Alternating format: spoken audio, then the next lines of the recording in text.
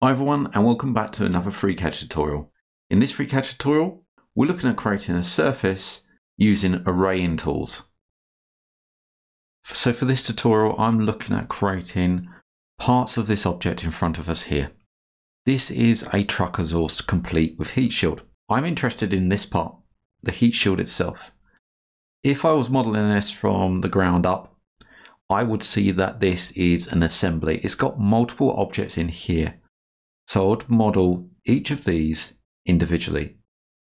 So if we look closer, we see we have the bracket, the heat shield, the exhaust pipe, and this bar that runs around the outside. So all those are separate parts to model. So it's essential that we can identify assemblies or something that's called a composite object when we break down the models we want to create. We'll get to composite objects later in other videos. If I take a closer look at this surface, we see that it's a cylinder with a repeating pattern within. If we're going to model this, then one approach will take, say, a sketch and sketch that upon the cylinder and try to create this all in one go. That is very CPU intensive because we're dealing with a number of sketch geometries, a number of constraints in there, so they all have to be calculated. It's better to break this down once more. This, in fact, is a composite object. The idea is that if we look across this object, I've just sectioned out a part here, this is a repeating pattern.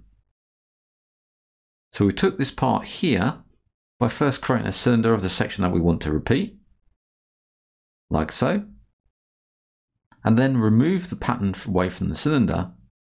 We get this section here. This section can then be reflected. So if you look, if we take this section here and come out a bit, so we've got this whole bit here. So these two sections, we can see that they're repeated as we move up the object. So we can make a mirror of this section, then take that mirror and repeat it upwards. So in this tutorial, we're going to be showing how to do that. So let's have a look how to create this from the ground up. If you like what you see and you want to donate to the channel, then you can do so via Ko-Fi or Ko-Fi at ko-fi.com/MANG0 or via PayPal at paypal.com/paypalme/DarrenBEstone. I also run a Patreon where you can get early access and additional content. And that's at patreon.com/mangojellysolutions. Links can be found in the channel header, on the About page, or in the descriptions of these videos. Now I've opened up FreeCAD and I've started a new document. There are a number of workflows that we can follow. One's using the curves workbench with a sketch on surface, but I'm going to be using the part and draft workbench. I'm going to be switching between those. So first of all, let's come over to the sketcher. And let's start to sketch in a new sketch along the XY plane, looking down. This is going to be our cylinder. So using the circle, I've got the auto constraints on. So if I come into the constraints, this one here, and use a drop down, I see we've got the auto constraints on. So using the circle tool, we'll create a circle that's auto constrained to the center. Let's come out and create another one as well for the internal wall.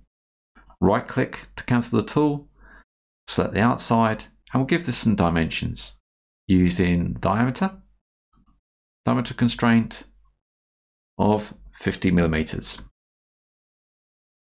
So we've got the first one in, we've got the internal one here. So if we zoom in, we can see we've got the internal one that sits here. So we need this one at 40 millimeters. They're just random values I'm adding to this. So 40 millimeters. This may be a bit thick, but we're going to go for that for the time being. Let's close that now. Now we've got our base sketch, which I'm going to come over to the part workbench and extrude that. Selecting the sketch and using the extrude. And set the extrude to 10 mil. making sure that the create solid is checked as well. And hit OK. So created the first part. If I'm not happy with this extrude, I can come into the sketch and say alter the internal from 40 to 45 millimeters. Hit close, and we've got the first part of our model. Next, we're looking at creating this shape in here. So this is a slot shape. You notice that we have to intersect the top, or if we're doing it from the bottom, we have to intersect it down here. I'm going to take it from the bottom, this one here, because if we look back at our design, this one will be sitting on the XY plane, and 0, if I look at the view and toggle axis cross, this is where 0 will be. So we're going to be in line with the bottom. Create that profile sketch. I'm going to make sure nothing's selected. Come over to the sketcher and create a new sketch along this plane here, the XZ plane. The XZ plane. And hit OK. And we'll now section view or sketch view section so I can see through this object. So we use slot geometry, come in, attach to the center, and bring this down and attach it to the vertical axis. Right click to cancel the tool, and we'll zoom in. If I try to extrude this, then we're only going to get this shape here. So I want to move this away from that center point. As you can see, I can't drag this because this is a coincident constraint, this one here. So what do we do? Well, if I select it and hit delete on the keyboard, that will delete that coincident constraint. I should be able to move this up into place. And we'll set some distance from here, this point and this point, those two there, and set some height. Let's set this to 3.5 millimeters. So we've got the height in there. The next one we want to do is set the arc to a diameter. Using a diameter, at the moment it's 9. Let's set this to 7 millimeters and hit OK. It's not fully constrained yet. We can just put a height in here using the height, and let's set this to 5. We can see that's still got 1 degree of freedom. Now if we zoom in, we can see that we haven't got any vertical constraint on this line. So let's add a vertical constraint. That's all locked down now. Let's close that and see what we have. So we have the profile of that hole that's sitting here. I want to move this way. So take the sketch, look at the placement, look at the position. We want to move it along the y-axis, this one here. Y. So we press down, we see that moves into position. Want to just break through the surface around about there. Go a bit further. Doesn't matter what distance this is away, as long as it's near to that surface. So we've got the sketch now. Now if we think what we're doing, I don't want to make another sketch upon this sketch because it will be here. And if we take a projection from where the sketch is to the center, you can see that's in line with that center. We want geometry that runs around here, that radiates around and is facing that center. So we get a nice cut, removing this material to make that pattern. For that, I'm going to use a polar array once I've extruded this sketch. Let's come over to the part workbench and take that last sketch, this one, we select it, and use the extrude. We want to extrude to the center. Now if we get this wrong, you don't have to worry, we can come back and edit this. 10mm should be enough, and if I just hit OK, it's gone the wrong way. So I can click on that extrude, come down and look at the length forward and set that to minus value and hit enter. That's gone through that now. If we look at the direction, we can set that as well. I've just set this to minus value. So we've got our extrude. I don't want to cut this just yet. I need to make an array of this so it radiates around and faces the center. If I click on that extrude and look up the placement, we can see that the angle is 0 at the moment. But if I up this angle, you can see what's happening. This is the way we want the extrude to go around there. Let's hit 0. To create the array, we will use the draft workbench. We'll be swapping between the draft workbench and the part quite often in this tutorial. So it may be worth taking one of these tools or a number of these tools, which is going to be the clone and the array tools, and we could move them onto the global space up here so it's there on every single workbench that we use. That's one option. I'm just going to leave these here. So take the extrude, make sure it's selected. Come up to modifications, array tools, and we want the polar array. When we're in the polar array, first thing we want to do is come down to the bottom and make sure that the link array is checked, but the fuse array, this one here, is unchecked. I don't want to fuse those together. The reason being, it takes more CPU power. The same with the link array. It saves on CPU compute time. Our polar array is going to be 360.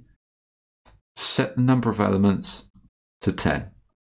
This center of rotation is wherever the mouse is. We come in and click reset point. This sets it to 0, 0, 0, the center of the screen. If I move out, then this is going to move. So make sure we reset the point, make sure we keep in the panel and hit OK. We've created our array, but we haven't finished yet. Looking back, we need to reflect the array down the bottom. We don't want to remove any material yet. We can do that all in one operation. It's all about saving operations. We have this array. Just going to hide the grid. I can take that array and clone it using the clone tool on the toolbar, or come up to modifications and clone. You can see we have a clone that sits in the same position as the original array. We need to make a mirror of this array, and we can do that via the clone itself. The reason why I've used a clone is any changes to this sketch gets reflected in the extrude, gets reflected in the array, and then gets reflected in the clone. So that's come down after selecting the array, the clone array, and we have the scale here, this scaling. We want to reflect along the Z axis, this one here. So we come in to the Z and set this to -1. If I click off and let that recompute, you can see how that's reflected there. Let's take that clone of the array and position it at the top. So we've got the placement in the clone, we've got the position, and we're looking along the Z axis. So I can move that up, and we'll move it up to 10, so the height of this extrude. That places it there. We also need to rotate it as well, so it sits in between. To do that, we come up to the placement, which we're already on. We've got 360 degrees divided by 10 elements, which is 36. Then we're going to divide that by 2 to sit it in the center. So that's 18 degrees. If you don't want to do the maths, what you can do, let's just zero that out. We can place 360 divided by 10, and hit enter. This gives our 36 degrees, and then just come back in and divide that by 2. So we can do the maths inside the fields themselves. Now I've got the array. Let's see what happens if I edit the sketch. Let's come into the array and come into the extrude and come into the sketch. Let's double click the sketch and change the height of this sketch that's in here. At the moment, it's 5mm here. The one I want to change is the 3.5 here. So I'm going to double click it and set this to 4. That moves it up. Let's set this a bit further. Let's go 5.5. So we're close to that top there. If I close that now, see what's happened.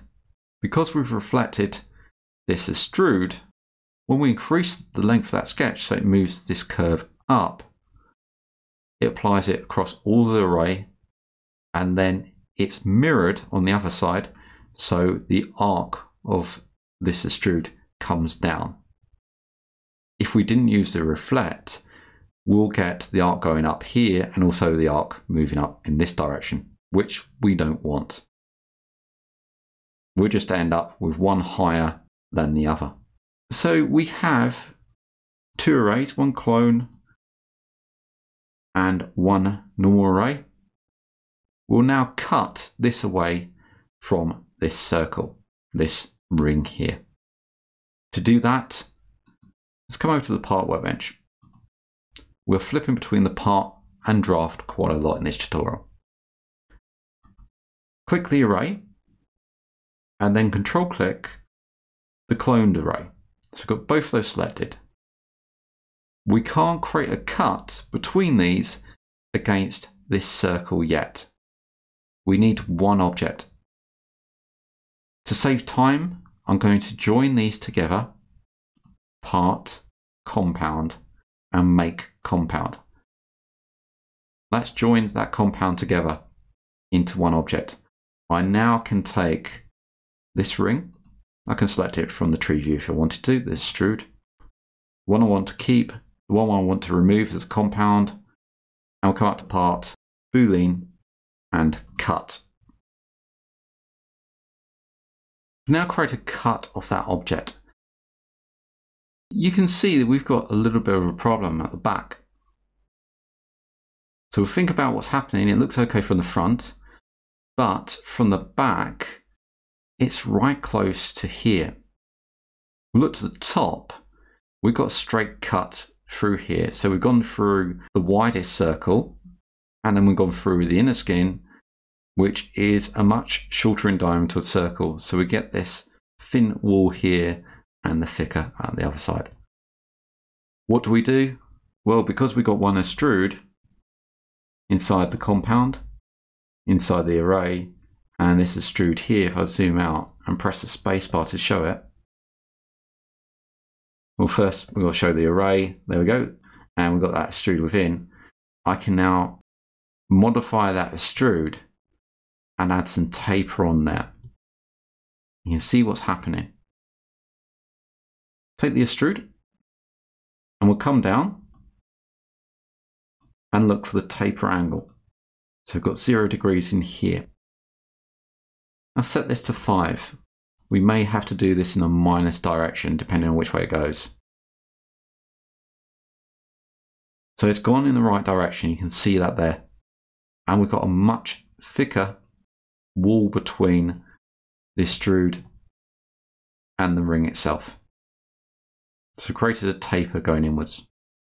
And can see if we follow the projection of that angle, we get slices going through here. Let's hide that array, pressing the spacebar. And we've got the first part of our pattern that we need. We now need to reflect that pattern downwards.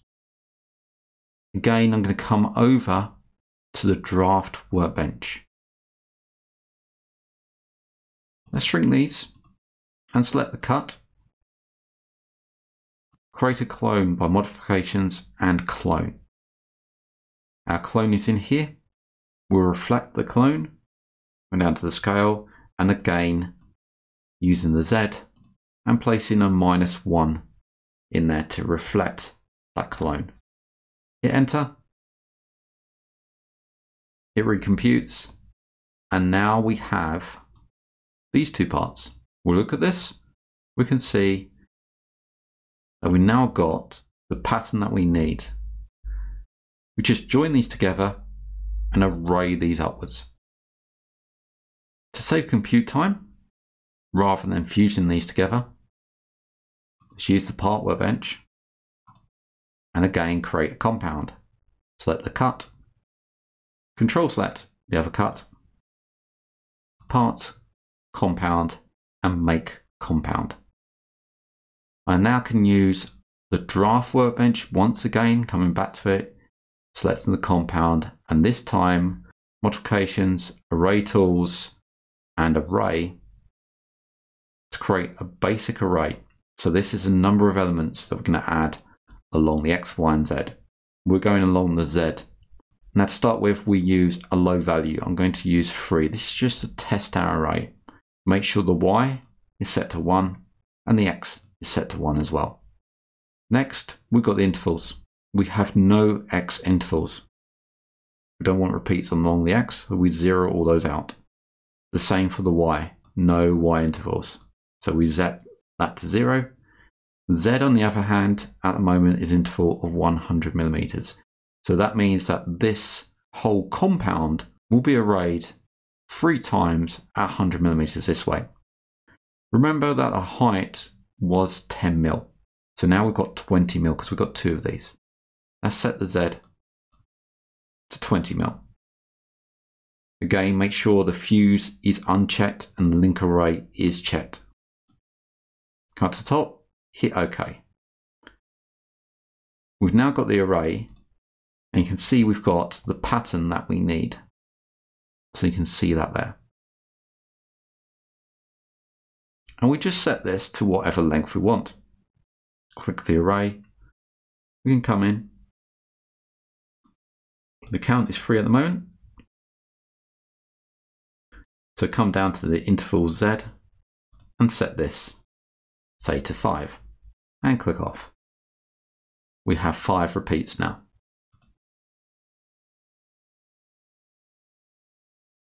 This is an array at the moment. I can make this a join solid by coming over to the part and joining that if I want to, or I can keep it as a compound object if I want to save time. To make this one fusion, I'm going to click on it, part, Boolean, and come down to union. It will disappear from screen, and if you look to the left, the fusion has a tick saying it needs recompute. We just use the refresh from the toolbar, or edit, refresh. Remember the shortcut key. What will happen, this will recompute, and we have our finished object. We don't have to do this fusion. If we add a bottom and top to this, then we can select those in the tree view and export them as one STL. We've now created this object,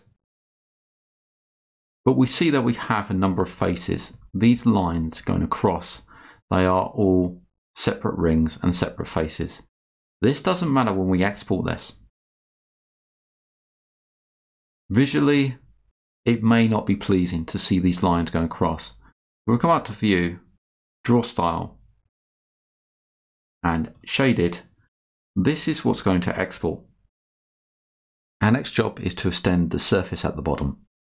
Looking back, we can see that the surface is extended down to here.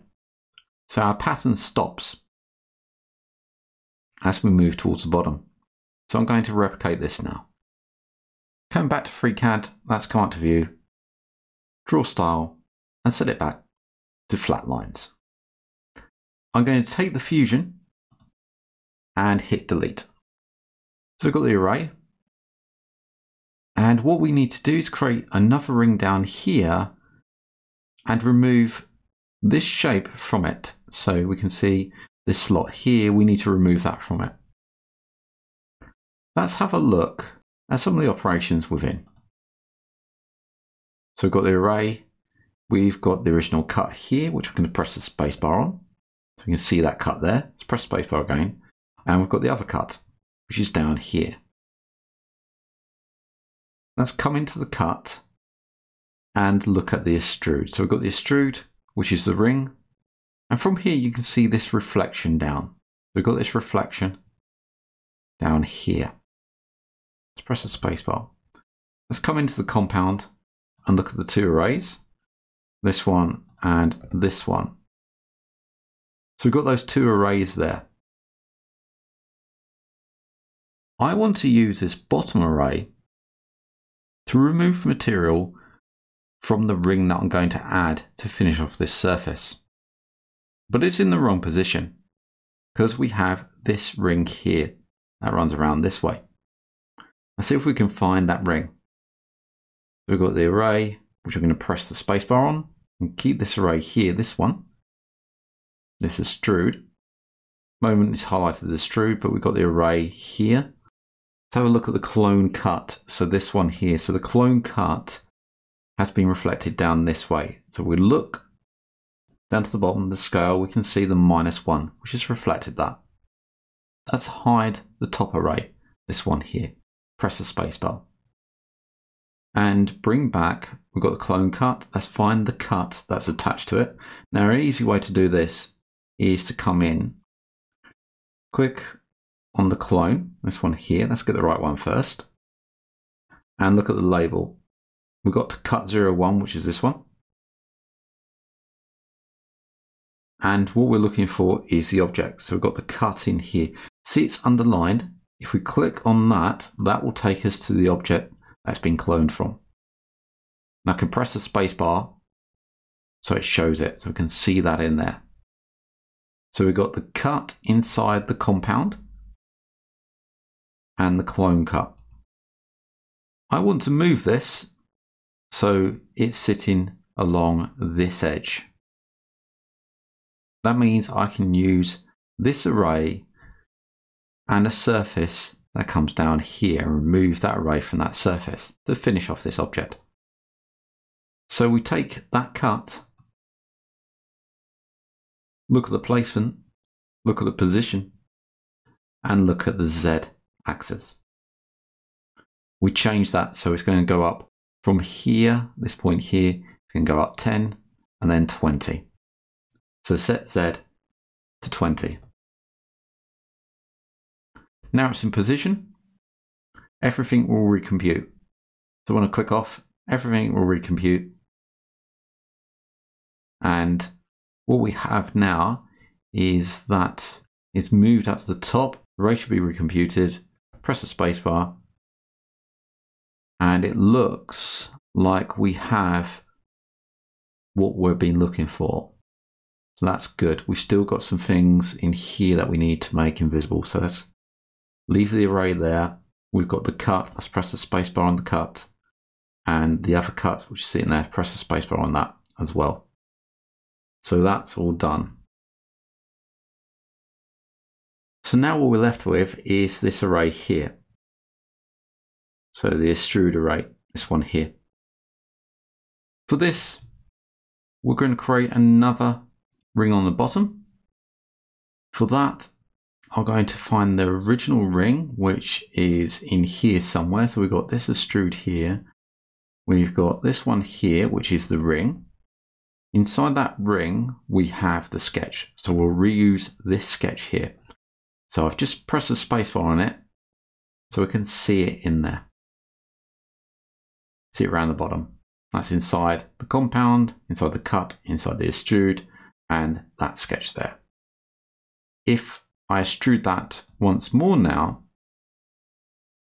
and set this to go in a minus direction, so let's go minus 20.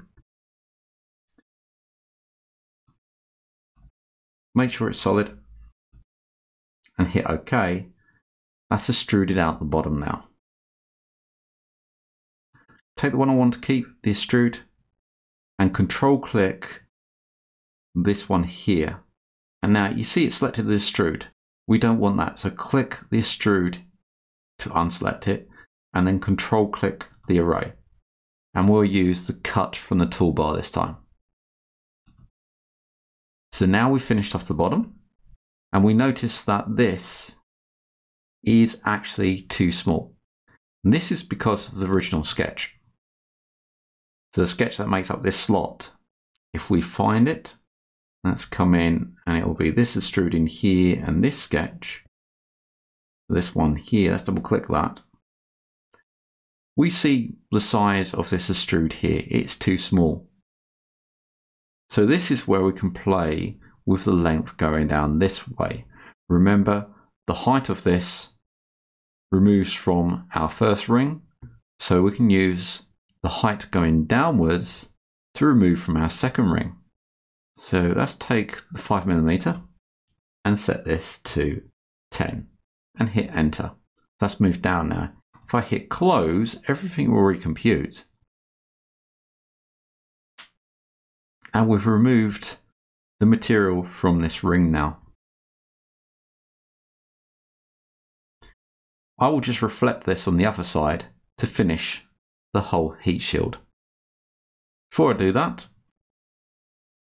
let's take these two, control click them. So we've got the array and the cut, and combine them together from the part, compound, and make compound. If I wanted to, I can extend the array further by just coming into the compound, finding that array, this one here, having a look down. The count at the moment is 5 on the Z, and we can set this to say 8. Click off. That will recompute, and we've got 8 rings going up, extending that surface up. I'm going to keep that to 4. Come into the array, set this back to 4. Hit enter. We've got this compound. We can mirror this now. Let's view and toggle the axis cross. So we've got our surface complete with the end. Let's mirror this way to finish this part. And take the compound.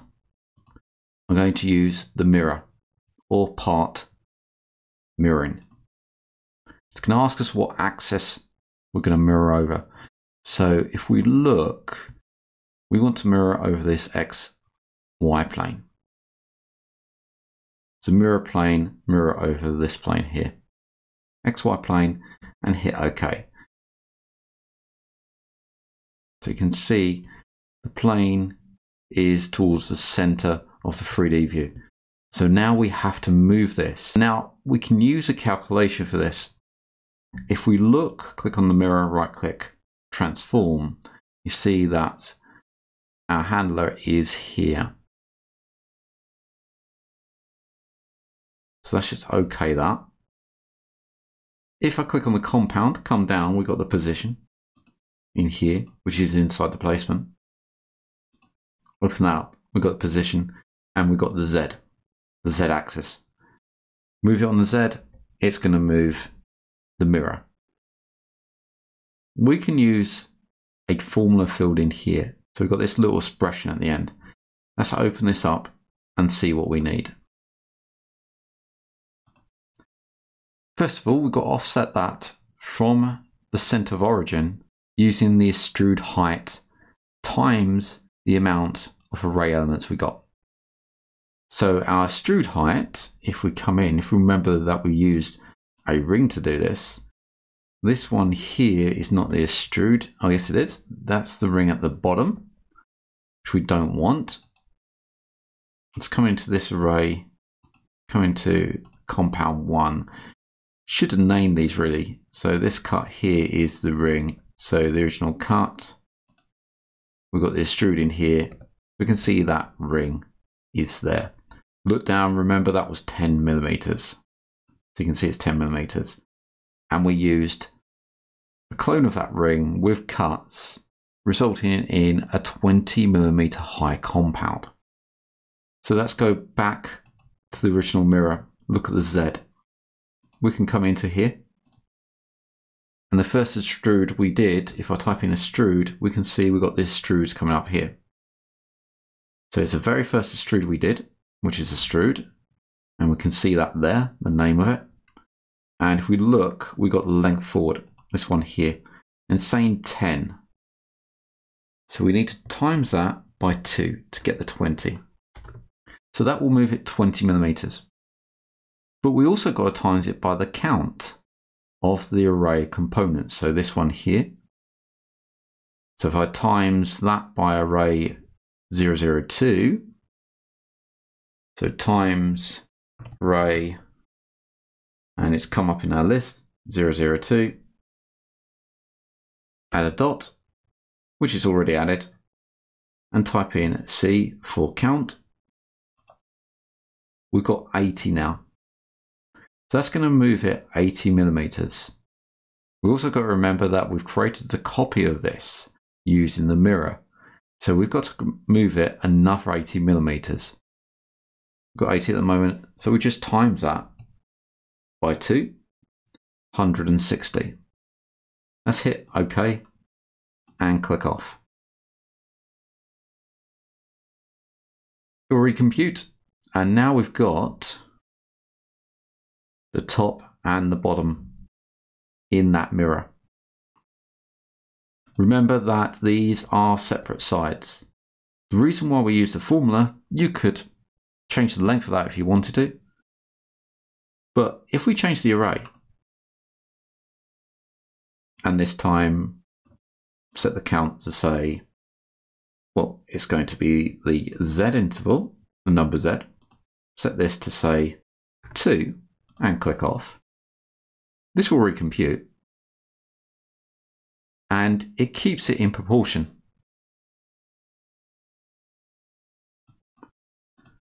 So I'll set this one to say 8 and click off. Then that's automatically reflected and everything moves with the model. Just going to set this one back to 4. And then I'm going to take the mirror